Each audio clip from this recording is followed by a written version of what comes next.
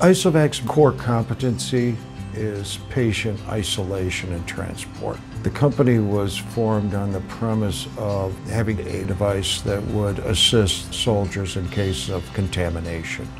The CAPSULS isolation unit was designed to be extremely portable and offer a level of protection unsurpassed by anyone else. It's battery operated.